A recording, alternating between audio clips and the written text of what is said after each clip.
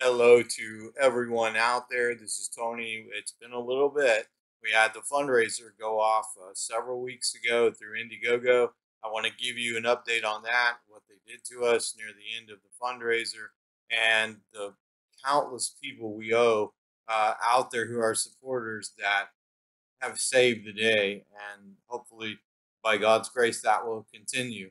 But anyway, I want to go over that, give you the Indiegogo update. At the end of this tape, there will be a message from another gentleman. I want you to see it. It's just very brief, about 7 minutes, and it's quite interesting on the Book of Revelation and New Jerusalem. In the next message, we will go back. I like to give a little Bible message, and this one will be on something the Lord said right before he was crucified and how it's often misunderstood. And it's really an amazing statement by the Lord yet again. What is it, right? And also, I'd like to ask for prayers for my niece, Tiffany. She's in Arkansas, and as some of you have been our supporters for a couple years and friends with JIL Gaming and Noah VR, she battles cancer, and she was recently put back into the hospital. She has an aggressive form of throat cancer that may be going to her brain. Please pray for her. She and her husband have 3 children. The youngest is 3 years old. So we're praying this baby girl, her name's Peyton, gets to know her mommy. So please pray for my sweet niece Tiffany. She's in Arkansas. She's 30. So God keep you all, and thank you for those kind prayers. They mean the world to us. And I just spoke with a supporter out of Missouri named Jimmy, and what a godly man! What an incredible man of faith, and his uncle as well. And I'll be talking with him again. His uncle's very knowledgeable in the Word as well. So thank you, Jimmy. It was a great talk and time of prayer. I would also like to then go into real quickly what Indiegogo happened. So when we went up on the Indiegogo fundraiser, part of the reason we were doing it is you have to, you know, show your business and that you are a real business. We had to show them our business license, our tax ID number, our EIN number, and so on. Many things. They put us to the ringers for about 4 weeks, but that was okay because we wanted everyone to know these guys are legit. They're legitimately doing what they're saying they're doing. So they put us through the ringer, and it took just shy of a month before we got approval in late May for the fundraiser. So anyway, well, actually, I guess we started in early May. So anyway, what it took us 3 weeks before that, 3.5 weeks before that. Lo and behold, again, we put our perks in there at the same time. They saw our perks for almost 4 weeks. They okayed our perks for said it's a go. You know, it took them about a month, but they checked everything out. Our business license was legit, our EIN number, our tax ID, all of that. So they give us the okay. We're excited. I get to go on a couple of programs. Tony Woodcock, God bless him, at God Rules channel, and Cell Daddy One and Sons of Thunder. He did an incredible job out there as well. So we run the fundraiser for about 6 weeks. And 5 weeks in, we had about $34,400 raised on the $400 perk. As many of you know, this is going out to people who did that. And so anyway, but overall, we'd raised 37,500. They notify me 5 weeks into the fundraiser, into the 6 week fundraiser, you've got to take that down. And that's why it abruptly went down. Many of you are asking, what happened to the $400 perk? Well, we had to take it down. And then they didn't stop there. When the fundraiser was over, they said, you've got to refund it now. And we never saw the money. So I'm like, how do I refund it? And they said, you got to go in on your control panel for your fundraiser, and I had to do each one individually, each of you individually. And I don't know. Somebody said they put a message in there. I have no idea. All I know is that 5 weeks into the 6 week fundraiser, we had to refund $34,400. Now we never saw that. I asked our contact there. His name's Brian. I said, Brian, first of all, why didn't you tell us this when we were submitting that this wasn't? We can't get these interviews back. We can't get all of this back. And he didn't have an answer. So all I know is with 1 week left, we had to pull it down and then refund to even get the 3,500 we had raised additionally. We had to refund the 34,400. So many of you on this are on the list that we did get the contact information. So thank the Lord for that. So I'm going to send this out. I would have gotten it much sooner to you, but I've been under the weather. I've been fighting a little bit of a respiratory cold. So, but I'm a little bit back to normal. So, if there is a normal Tony, and so I just want you guys to know that and know what happened. We have anybody who requested, I can send you our EIN number, tax ID number, stuff like that. But we couldn't even get on their page without showing them our business license, all of it. So anyway, that being said, we're praying that those of you who did get refunded, I had to be the one to go in on our fundraiser page on Indiegogo and check each one of you who donated $400, and we thank you so much. Please don't miss out. I have a video that I'll put below this one that explains how that little $400 could turn into $25,000 or more through Noah VR in the coming months and years. We'll be gaining money up on Steam. It will go out on iHeartRadio to over 100 million conservative Christians a day. I'm friends with, through my nephew, I'm friends with the vice president at iHeartRadio. They got us an incredible package put together. So it's going to go worldwide through Steam. It's going to go nationally to over 100 million Christians a day for 6 weeks, and then we just re-up it. But here in the United States to over 100 million conservative Christians. So please, if you would, now's the time to get on board. I'm sorry that that happened. I wish to the good Lord, obviously, that it didn't. But the Lord has His purpose in everything. We believe, as the Scripture says, Romans 8:28, all things work together to the good of them who love the Lord and are called according to His purpose. So we just trust the Lord for that. Many of you rallied after that and said, "Hey, we want this. We'll get another one." And it was so kind of you guys who did that. But for those of you who have not, please, if you want that $400 perk, and we're going to be fighting to turn that $400 perk for you into $25,000 or more. And please look at the video that I'll put just below this in the email section on how that will happen by God's grace through this game going out and being downloaded hundreds of thousands and even millions of times, and that would get you a portion of that 15% profits over the next year, 2 years, 10 years. It will be coming in, and it will also include all the sequels. We plan on having 4 sequels to this game. So overall, 5 different games that you will gain a percentage of for that $400 donation, because we're in firm belief that the only time we'll need any help once this gets out there is right now, and we believe it's going to collect millions of dollars. We'll have millions of dollars coming into Jesus' Lord games, JL games, but also into the game making pipeline. We'll be able to hire more Christian programmers and be able to get the sequels out there at an even more spectacular rate and amazing tight game playing ability. So just, if you would, anybody jump on that. This is coming out to you, but again, it wasn't us. Indiegogo tells us 5 weeks into a 6-week fundraiser, you got to take that down. And I said, guys, I can't get that time back. I can't get these shows back. We had raised, by God's grace, in your kindness, $34,400 on that. You should have seen me going through. I had to do each one individually. It wasn't like you could click it and then go refund. They didn't set it up that way. You had to go individually to everyone, but it did give us your contact information. So I'm trying to get this out. I would have had it out sooner, but I was dealing with a respiratory chest cold. So doing better, and wanted to get this video out. Thank you so very much. Please don't hesitate to contact me if you have questions. Tony at noahvr.net. Tony at noahvr.net. Or text me.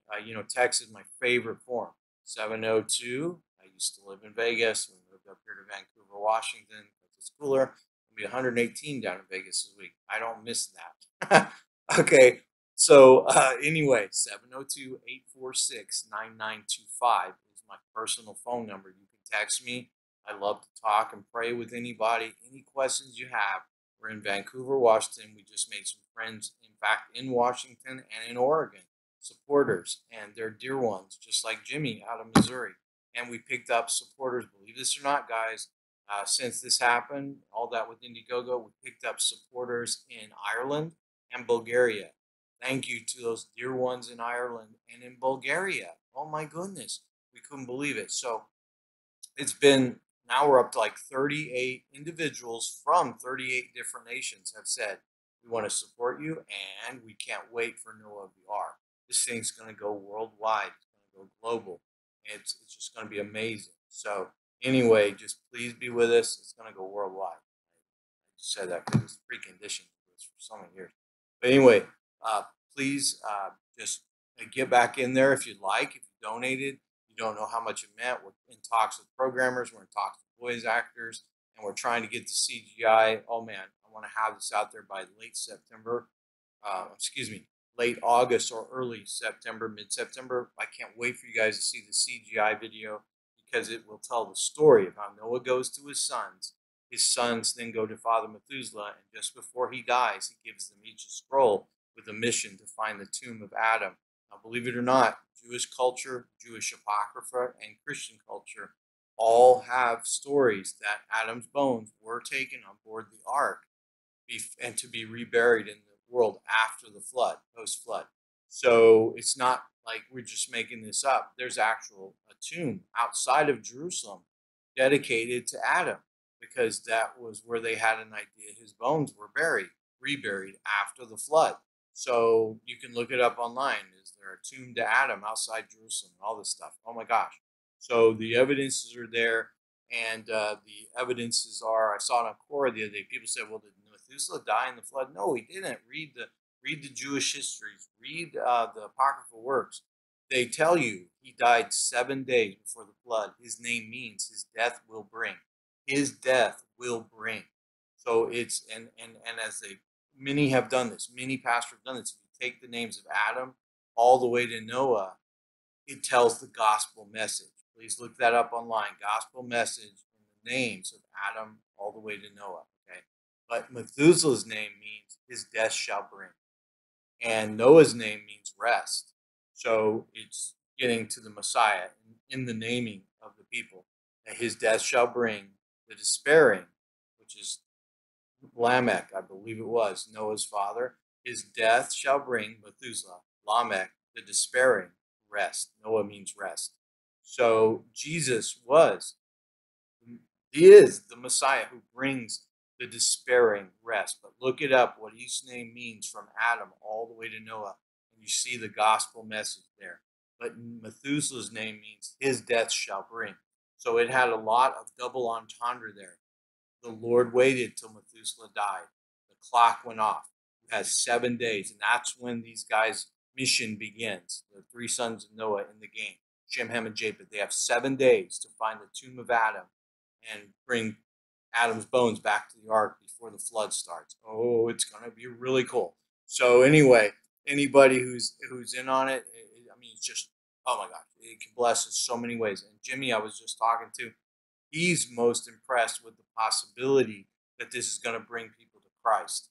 And we are too. We're talking to brothers in China, our dear brother in China, who I know I'll mess up his name. My brother has told me, don't even worry about it. Don't even worry about saying it.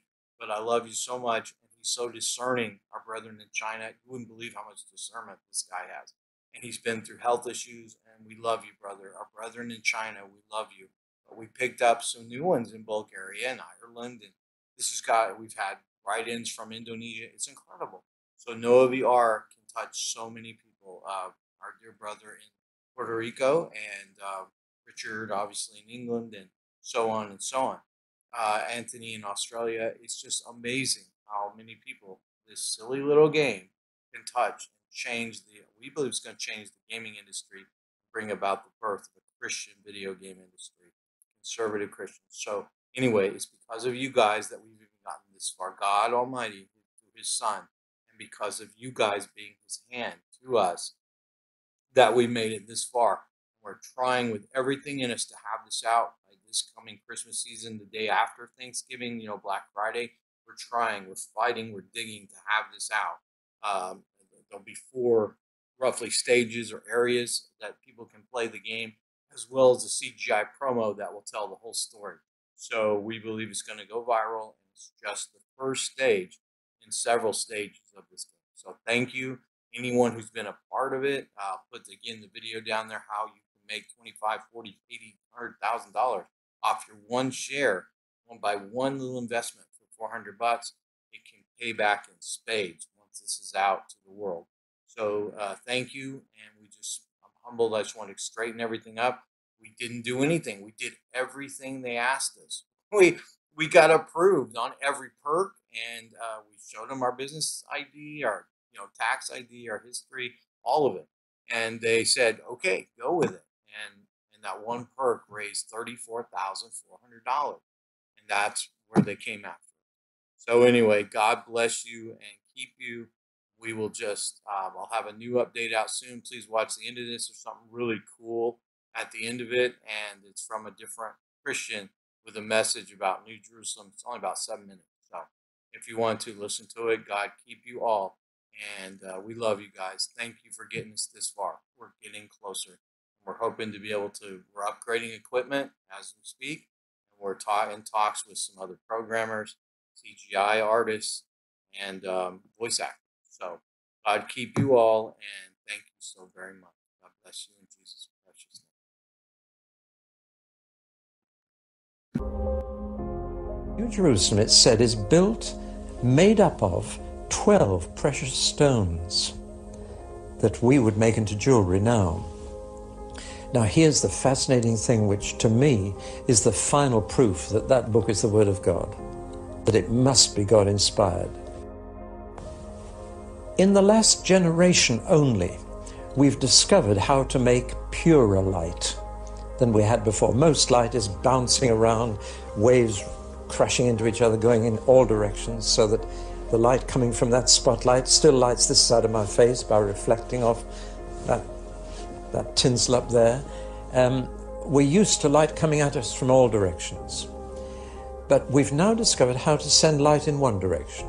Laser light is the most common. You've seen laser light beams straight as a die. But we've also got what we call cross-polarized light.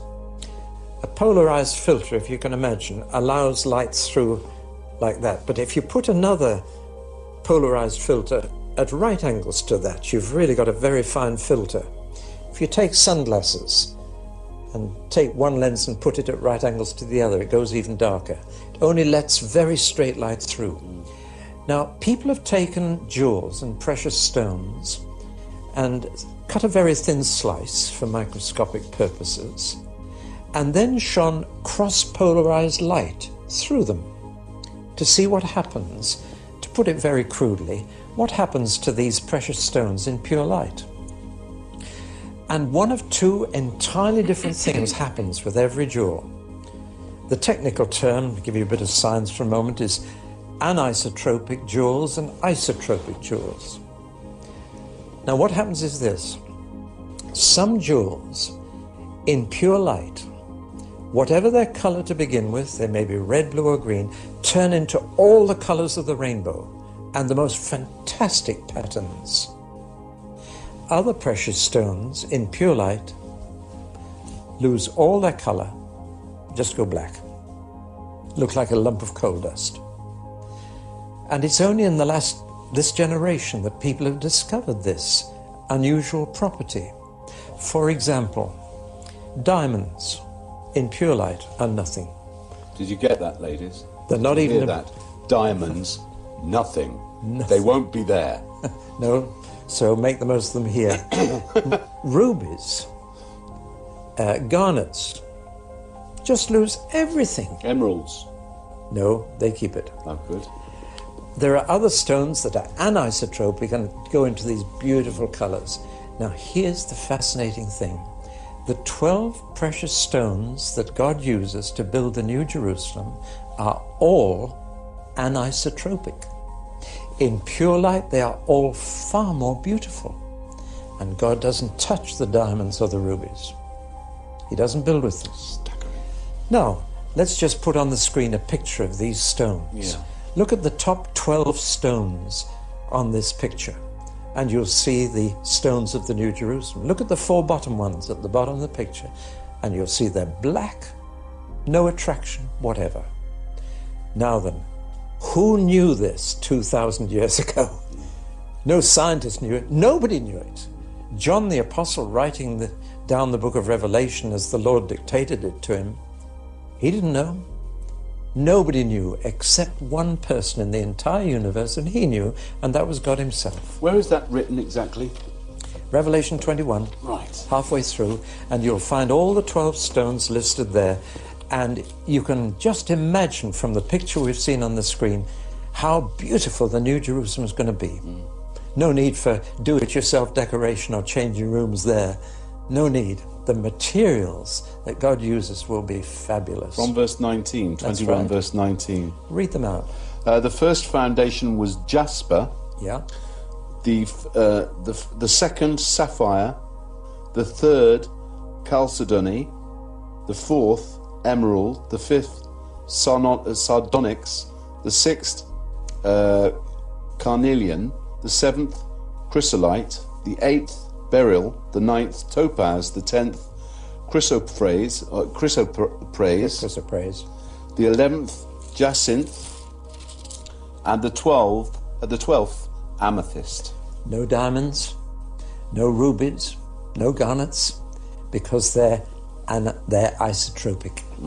Now, isn't that amazing? To me, that one thing alone would prove that the Bible was inspired by God, because nobody could have known this. They didn't know it until our generation. But there it is.